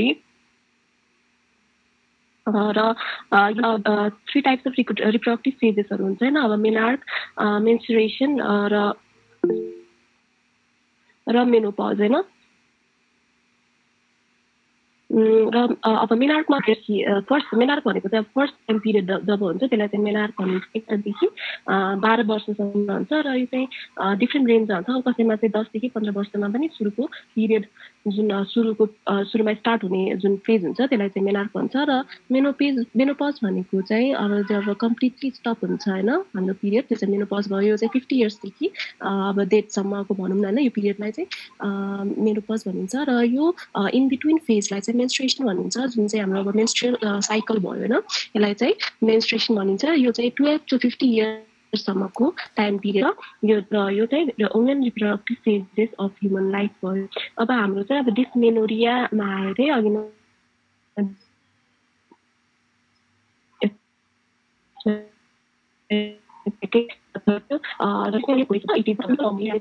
पिरियडको लागि र यो चाहिँ हाम्रो टिनेज बेला चाहिँ प्राय हुन्छ र एज बढ्दै गएपछि हुन्छ यो बाहेक पनि दुई प्रकारको हुन्छ प्राइमरी चाहिँ नर्मल्ली हुने गर्छ होइन हाम्रो पिरियड हुँदाखेरि चाहिँ नर्मल्ली हुने गर्दछ र सेकेन्डरी भनेको चाहिँ कुनै अन्डरलाइन डिजिजहरूले गर्दा हुन्छ जस्तै पेल्भिक इन्फ्लामेटरी डिजिज हाम्रो रिप्रोडक्टिभ सिस्टमको चाहिँ के हुन्छ त इन्फेक्सन भएर हुनसक्छ होइन। अब श्रेयाले भने जस्तै एन्डोमेट्रायोसिस हाम्रो अरू अर्गन फाइब्रोइड्सहरूले गर्दा हुनसक्छ। यो चाहिँ कमनली चाहिँ यो 30 देखि 35 वर्षको उमेरको महिलाहरूमा चाहिँ यो चाहिँ सेकेन्डरी चाहिँ प्राय अब्जर्भ गर्न सकिन्छ है। अब डिस्मेनोरिया भनेर हजुरहरूले अब पेन भनेर बुझ्नुभएछ है पेन हुन्छ भनेर चाहिँ बुझ्यो तर यो कसरी हुन्छ त हाम्रो बडीमा होइन यो कसरी हुन्छ त हाम्रो चाहिँ जब पिरियड हुने टाइममा हाम्रो युटेराइन लाइनिङ जुन बनेको हुन्छ त्यो त अब केही काम लागेन होइन। अब बच्चा नै त्यहाँ बेबी नै डेभलप हुँदैन भने त जुन टिस्यु बनेको हुन्छ ठिक होइन बाक्लो टिस्यु बनेको हुन्छ त्यो त केही काम नलागेपछि अब हाम्रो पाठेघरले चाहिँ कन्ट्र्याक्सन गर्न थाल्छ होइन र पाठेघरले कन्ट्र्याक्सन गर्दाखेरि चाहिँ के हुन थाल्छ त प्रोस्टाग्ल्यान्डिन भन्ने केमिकलले चाहिँ यो कन्ट्र्याक्सन हुन्छ र प्रोस्टाग्ल्यान्डिन जुन लेडीमा चाहिँ धेरै हुन्छ त्यो महिलामा चाहिँ के हुन्छ त क्राम्पिङ पनि धेरै हुने गर्छ र प्रोस्टाग्ल्यान्डिन चाहिँ जो महिलामा चाहिँ कम प्रेजेन्ट हुन्छ त्यसले गर्दा चाहिँ क्राम्पिङ पनि त्यस्तो साह्रो हुँदैन। त्यही भएर जब यो क्राम्पिङ कन्ट्र्याक्सन धेरै हुन्छ पाठेघर हो त्यस बेला चाहिँ हाम्रो जुन ब्लड फ्लो जुन अक्सिजन हुन्छ युटेरसमा पाठेघरमा फुल्न पर्ने अक्सिजन हुन्छ त्यो चाहिँ मजाले फ्लो नभएको हुनाले पनि हामीलाई चाहिँ पेन अथवा क्राम्पिङ हुनसक्छ भनेपछि यही रिजन भयो होइन। हाम्रो प्रोस्टाग्ल्यान्डिन भन्ने जुन छ हाम्रो यो एन्टी इन्फ्लामेटरी एनएसएआइडीहरू जुन छ पेन किलरहरू छ यो प्रोस्टाग्ल्यान्डिनलाई नै कम गर्ने काम गर्छ। यो प्रोस्टाग्ल्यान्डिन कम भइसकेपछि हामीलाई पेन पनि कम हुन्छ। अब को हुन्छ त रिक्समा पेनफुल पिरियडको रिक्समा चाहिँ को हुनसक्छ त अब जो महिलाले चाहिँ एल्कोहल सेवन गर्छ होइन चुरोट खान्छ त्यस्तो महिलाहरू छ भने चाहिँ के हुन्छ त प्राय हर्मोनल इम्ब्यालेन्स हुनसक्छ र पेन झनै बढ्न सक्छ। अब जो महिलाको चाहिँ अब हेल्दी वेट छैन होइन अब ओभरवेट छ कोही अब अन्डरवेट छ भने चाहिँ के हुनसक्छ त हर्मोनल झन् माथि तल हुनसक्छ हर्मोन्सहरू एस्ट्रोजेन प्रोजेस्टेरोन जुन फिमेल हर्मोन छ त्यो चाहिँ तलमाथि भएर चाहिँ पेन कज गर्न सक्छ। अब अर्को भनेको चाहिँ स्ट्रेस होइन स्ट्रेसले गर्दा पनि के हुनसक्छ त हामीलाई चाहिँ इन्फ्लामेसन हाम्रो बडीमा चाहिँ इन्फ्लामेसनहरू हुनसक्छ। अब जस्तै अघि श्रेयाले भने जस्तै कर्टिसोल यिनीहरू हर्मोन निस्किरहेको हुन्छ त्यो हर्मोनको इम्ब्यालेन्सले गर्दा पनि हामीलाई चाहिँ अब स्ट्रेसफुल कन्डिसनमा जस्तै एक्जामहरूको कन्डिसनहरूमा चाहिँ के हुन्छ त झन् पिरियड पेन चाहिँ वर्स हुन जान्छ। त्यस्तै गरेर अर्को भनेको चाहिँ हाम्रो चाहिँ अब अरू यो पिक्चरले चाहिँ के देखाइरहेको छ अरू अन्डरलाइन डिजिज कसैमा छ भने उनीहरूमा पनि धेरै पेन हुन जान सक्छ र कसैमा चाहिँ अब अर्को पिक्चरले के देखाइरहेको छ त अब अर्ली पिरियड भयो भने जस्तै 9 वर्षमै कसैको पिरियड हुन्छ भने उनीहरू चाहिँ धेरै एक्सपोजर हुन्छ है यो प्रोस्टाग्ल्यान्डिन भन्ने जुन पेन कजिङ केमिकल छ धेरै एक्सपोजर हुने युटेरस चाहिँ धेरै एक्सपोजर हुने भएकोले पनि अर्ली पिरियड जसमा हुन्छ उनीहरूलाई पनि धेरै पेन हुने गर्दछ। र अब माथिको जुन पिक्चर छ जुन प्रेग्नेन्सी होइन जो महिला चाहिँ प्रेग्नेन्ट हुँदैन होइन या प्रेग्नेन्सी चाहिँ भएको छैन कहिले पनि सी नेभर ह्याज बिन प्रेग्नेन्ट होइन त्यस्तो भए चाहिँ उनीहरूमा पनि पिरियड पेन हुने भइसकेपछि चाहिँ के हुन जाँदछ युटेरस डाइलेट हुँदै जान्छ र हाम्रो जुन यो कन्ट्र्याक्सन पनि के हुन्छ प्रोस्टाग्ल्यान्डिनहरू पनि के हुन्छ त कन्ट्र्याक्सन कम गर्छ र प्रेग्नेन्सी पछि चाहिँ अलिक सजिलो हुँदै जान्छ है। र के सिम्टम्सहरू हुनसक्छ त पेनफुल पिरियडको सिम्टम्सहरू चाहिँ अब सबैलाई थाहा छ हाम्रो पेटको चाहिँ तल्लो पार्ट चाहिँ एकदम दुख्छ होइन त्यो सँगसँगै अरू के हुनसक्छ हाम्रो ढाड दुख्ने समस्या हुन्छ मसल हाम्रो मांसपेशी चाहिँ एकदमै दुख्छ होइन। अब पेटको तल्लो भागदेखि ढाड दुख्छ ढाडदेखि हाम्रो खुट्टासम्म सर्दै जान सक्छ है यो पेन। त्यसै गरेर हामीलाई चाहिँ टाउको दुख्ने गर्दछ हामीलाई एकदम पसिना आउने चिडचिड फिल हुने भमिटिङ हुने होइन एकदमै रिङ्गत लागेको जस्तो हुने इरिटेसन हुने होइन एकदम कसै पनि बोल्न मन नहुने त्यस्तो खालको हुन्छ। र फटिग भनेको चाहिँ एकदमै टायर्ड फिल हुन्छ होइन टायर्ड फिलिङ आउँछ जति रेस्ट लिए पनि आफूलाई एनर्जी नै नभए जस्तो फिल हुनसक्छ। र अब ट्रिटमेन्टमा चाहिँ मेन होइन, अब नन फार्माकोलोजिकल चाहिँ अलरेडी डिस्कस भइसक्यो। अब यो चाहिँ हामी नन फार्माकोलोजिकल जुन चाहिँ हामीलाई मेडिकेसन चाहिँदैन होइन, हामीले चाहिँ घरमा बसी बसी यसको उपचार गर्न सक्छौँ होइन। त्यस्तो ट्रिटमेन्टलाई चाहिँ नन फार्मा भन्छ।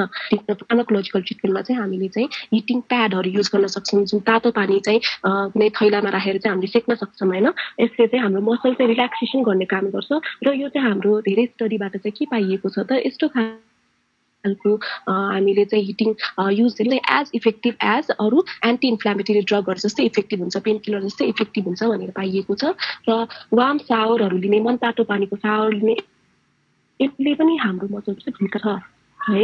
त्यसै गरेर हामीले चाहिँ सकेसम्म अनहेल्दी फुड्सहरू नखाने, चाहिँ धेरै सुगर भएको डायट नखाने, धेरै यो सल्ट कन्जम्सन नगर्ने होइन, चुरोट नखाने, कफी धेरै नखाने, यिनीहरू सबैले चाहिँ के गर्न सक्छ त, हाम्रो चाहिँ मुड स्विङ मात्र नभएर होइन, हाम्रो चाहिँ मसलहरू पनि क्राम्प गर्छ र इन्फ्लामेसन गर्छ होइन, ब्लोटिङ धेरै गर्छ, असहज रूपमा चाहिँ पेट फुल्ने, यस्तो खालको हामीलाई चाहिँ गर्न सक्दछ। र त्यस्तै गरेर अरू जस्तै स्याचुरेटेड फ्याट भएको फुड जस्तै यो पिज्जा बर्गर, यो जुन बाहिरको एकदमै नराम्रो तेलले बनाइएको खानाहरू हुन्छ जुन होइन, यस्तो खालको चाहिँ खान भएन, सकेसम्म अभोइड गर्नु पर्यो। यस्तो खालकोले चाहिँ हाम्रो बडीमा इन्फ्लामेसन हुन्छ, प्रोस्टाग्ल्यान्डिन चाहिँ धेरै बढ्छ र यसले गर्दा हामीलाई झन् पेन चाहिँ हुनसक्छ है। सकेसम्म चाहिँ हामीले हेल्दी फुड खान पर्यो। अब हामी सबैलाई थाहा छ है, अब यो यस्तो मेन्स्ट्रुएसन हुने टाइममा चाहिँ हाम्रो आइरन के हुन जान्छ त, कमी हुन जान्छ, किनभने हाम्रो ब्लड अभियसली ब्लिडिङ भइरहेको हुन्छ, ब्लड लस भइरहेको हुन्छ, त्यो सँगसँगै आइरन पनि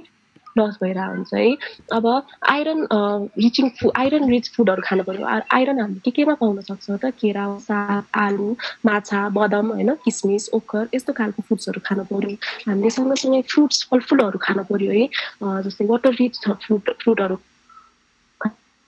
खान पर्यो। सो द्याट हामीले खान सक्छौँ, क्युकम्बर खान सक्छौँ। अब हजुरहरूलाई चाहिँ एकदमै गुलियो क्रेभिङ भयो भने चाहिँ हजुरहरूले चाहिँ अब स्विट फ्रुट्सहरू खान सक्नुहुन्छ होइन। त्यसै गरेर अरू भनेको चाहिँ हामीले अब आइरनलाई चाहिँ मजाले एब्जर्प्सन कहिले हुन्छ त, त्यसको भाइटामिन सी होइन, भाइटामिन सी रिच फ्रुट्सहरू दियो भने चाहिँ मजाले एब्जर्ब हुन्छ, या फुडहरू दियो भने अरेन्ज, लेमन होइन, यिनीहरूसँग दियो भने चाहिँ हाम्रो मुड पनि यसले स्विङबाट हुन रिलिज गर्छ, ब्लोटिङ पनि कम गर्छ र मजाले आइरन पनि एब्जर्ब गराउनमा हेल्प गरिरहेको हुन्छ। त्यसै गरेर हामीले चाहिँ अब त्यस्तै एकदमै चक्लेट चाहिँ खान मन लाग्छ, अब सबैलाई हुन्छ होला है, क्रेभिङ हुन्छ। त्यसो भने चाहिँ हामीले डार्क चक्लेटहरूको सेवन गर्न सक्छौँ होइन। यसमा चाहिँ आइरन मात्र नभएर यसमा चाहिँ म्याग्नेसियम पनि हुन्छ। म्याग्नेसियम चाहिँ हाम्रो मसल्स, युटेरसको जुन मसल हुन्छ त्यो चाहिँ रिल्याक्स गर्नमा हेल्प गर्छ। र सँगै हामीले चाहिँ फिस ओइलहरू चाहिँ कन्जम्सन गर्न सक्छौँ है। यसले चाहिँ हाम्रो युटेरसलाई चाहिँ रिल्याक्स गर्ने काम गर्छ। यसले चाहिँ क्राम्पिङ जुन हुन्छ त्यसलाई पनि फाइट गर्नमा हेल्प गरिरहेको हुन्छ। त्यसै हामीले चाहिँ अरू फ्रुट्समा चाहिँ हामीले बनाना खान सक्छौँ, यसमा पनि म्याग्नेसियम धेरै हुन्छ होइन। त्यही भएर यसले चाहिँ क्राम्पिङहरू चाहिँ रिलिफ गरिरहेको हुन्छ। त्यही भएर हामीले चाहिँ हेल्दी फुड कन्जम्सन गर्ने तर त अभियसली खान परिहाल्यो। यसले चाहिँ डिहाइड्रेसन हुनबाट रोक्छ र सँगसँगै हामीलाई चाहिँ यो जुन पेट फुल्ने समस्या हुन्छ, ब्लोटिङ हुन्छ होइन, त्यो पनि कम गर्दछ, हाम्रो बडीलाई रिल्याक्स राख्छ। त्यसै गरेर हामीले मेडिटेसन गर्न सक्छौँ। अब मेडिटेसन अब अनकम्फर्टेबल फिल हुन्छ भने यसरी पिक्चरमा देखा जस्तो स्टाइलले मेडिटेसन गर्नु पर्दैन, आफूलाई मेडिटेसन गर्नुहुन्छ है। मेडिटेसनले चाहिँ के गर्नमा हेल्प गर्छ त, हाम्रो फिजिकल मात्र नभएर यसले चाहिँ हाम्रो मेन्टली पनि हामीलाई काम राख्न ट्राई गर्छ, स्ट्रेस फ्री बनाउँछ होइन मेडिटेसनले। र मेडिटेसन चाहिँ हामीले अब युट्युबमा हेर्दाखेरि धेरै गाइडेड मेडिटेसनहरू पनि पाउँछ है।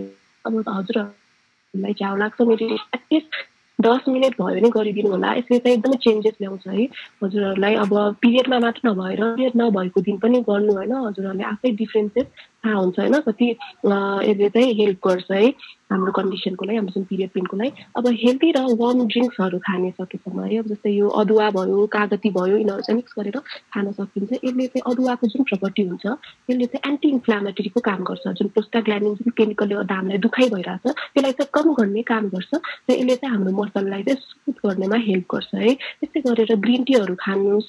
ग्रिन टीले पनि के गर्छ त, अब ग्रिन टी पनि दिनको 2-3 पटक, तौल मात्र नभएर चाहिँ यसले चाहिँ के तौल घटाउन नभएर यसले चाहिँ एन्टी इन्फ्लामेटरी प्रपर्टी गरेर हाम्रो मसलहरूलाई रिल्याक्स गर्नमा हेल्प गरिरहेको हुन्छ र एब्डोमिनल मसाज गर्नु हाम्रो पेटको चाहिँ तल्लो भागमा चाहिँ मजाले मसाज गर्यो भने चाहिँ के हुन्छ त रिल्याक्स हुन्छ ब्लड फ्लो चाहिँ मजाले हुन्छ र अब गुड स्लिप त अभियसली चाहिन्छ हामीलाई रेस्ट चाहिन्छ होइन यस्तो बेलामा चाहिँ ब्लिडिङ भएर आउँछ विक भएर आउँछ हामीले चाहिँ कमसे कम 7 देखि 8 घन्टा चाहिँ सुत्न गर्नु होइन हामीलाई चाहिँ रेस्ट चाहिन्छ यस्तो बेला र अब यो छ योगा फर पिरियड क्राम्प होइन अब कतिपय मान्छेको चाहिँ अब मिसकन्सेप्सन हुन्छ होइन अब एक्सर्साइजै गर्नुहुन्न भन्ने जस्तो हुन्छ तर त्यस्तो होइन एक्सर्साइजले चाहिँ लाइट एक्सर्साइजले चाहिँ झन् हामीलाई चाहिँ झन् इन्डोर्फिन भन्ने जुन एउटा फिल गुड हर्मोन हुन्छ त्यो चाहिँ हामीलाई उत्पन्न गर्छ होइन र हामीलाई चाहिँ एकदमै पेन सेन्सेसन जुन हुन्छ त्यो पनि कम गर्नेमा हेल्प गर्छ हामीलाई चाहिँ राम्रो फिल गराउनमा हेल्प गर्छ र साथसाथै चाहिँ यसले चाहिँ जुन क्राम्प हुन्छ त्यो पनि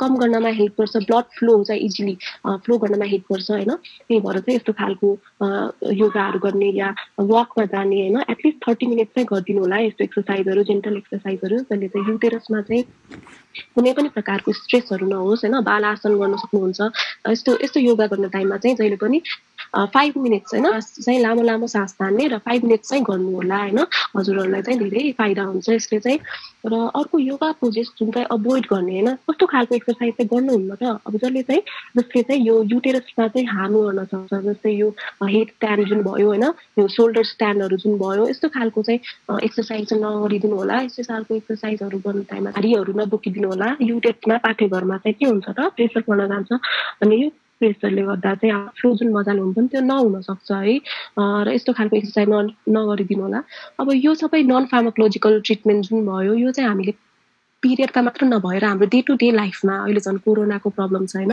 हामीले हेल्दी फुड्स खाने healthy diet healthy lifestyle exercise हामीलाई अहिले कोरोना भाइरससँग ट्याकल गर्नमा पनि यसले हेल्प गर्न सक्छ थ्याङ्क यू भन्न चाहन्छु होइन श्रेयालाई पनि र आजको प्रोग्राममा सबैजना आइदिनु भयो है अब यस्तो पेसेन्सले सुनिदिनु भयो यस्तो बत्ती जाँदाखेरि पनि हजुरहरूले सुनिदिनु भयो धेरै धेरै धन्यवाद हजुरहरूलाई र के क्वेसन छ बाँकी भएको छ भने अहिले हामी प्रयास गर्छौँ हजुरहरूको क्वेसन चाहिँ हामी सल्भ गर्न र thank you so much thank you सुजती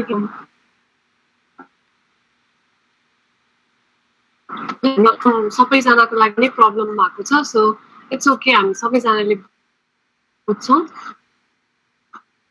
and दिदीलाई पनि अनि श्रेयालाई पनि एकदमै इन्फर्मेटिभ सेसन थियो एक क्वेसन्सहरू छन् जुन चाहिँ आई थिङ्क श्रेयाले एड्रेस गरिसकेको छ जस्तो छ यदि क्वेसन्सहरू छ भने चाहिँ सोध्नुभयो हुन्छ है म्युट गरेर नै सोध्नुभयो पनि हुन्छ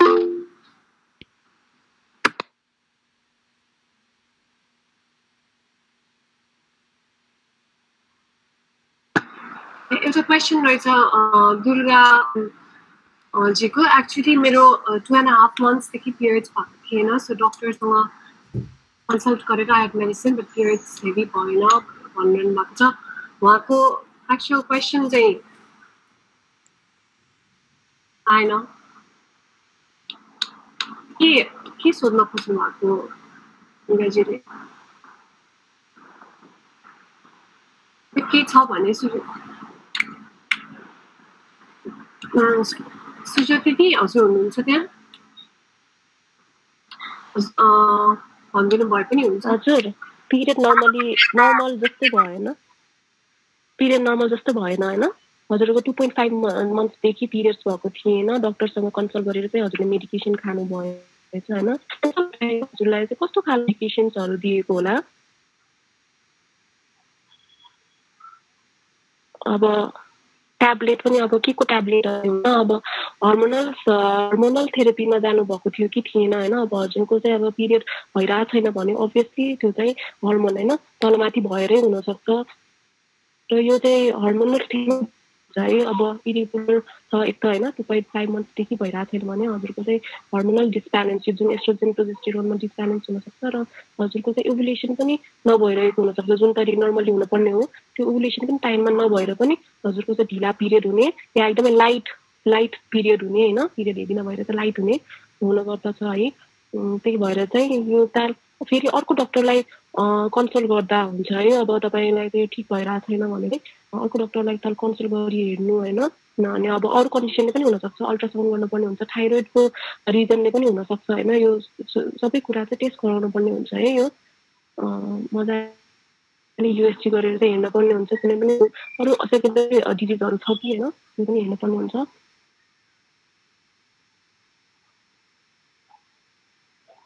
welcome Okay, questions, sir? Okay, we can end this now.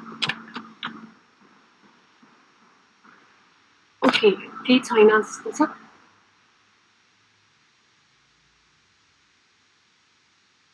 Hello,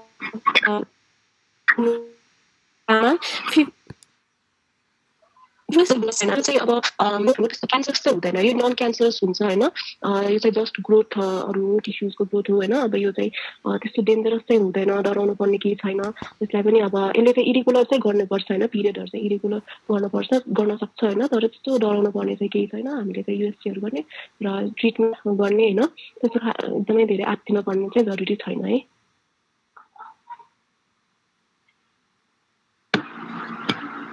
Thank you सबैजनालाई यहाँ हामीहरूलाई यहाँ आएर सुनिदिनु भयो स्वस्थ नारीले वुमेन्स हेल्थमै हामीहरू फोकस भएर चाहिँ वुमेन्स हेल्थ हामीले हाम्रो तर्फबाट चाहिँ के कन्ट्रिब्युट गर्न सक्छौँ भनेर चाहिँ हामीले यसमा लागिरहेका छौँ and thank you so much सबैजना आएर सुनिदिनु भयो एन्ड आई होप यो सेसन इन्फर्मेटिभ थियो फ्रुटफुल थियो अनि पेसेन्टले यति बेलासम्म पनि बसिदिनु भयो अनि यदि यहाँ जति पनि इन्फर्मेसन्सहरू भनेको थियो होइन भन्नुभएको थियो स्पिकर्सहरूले ड्रग्सको बारेमा डोजहरूको बारेमा केही त्यस्तो छ हजुरहरूलाई अझै पनि केही प्रश्नहरू छ जिज्ञासाहरू छ भने चाहिँ हामीहरूलाई सोध्नु भए पनि हुन्छ हामीहरूले स्पिकरसम्म पुर्याइदिनेछौँ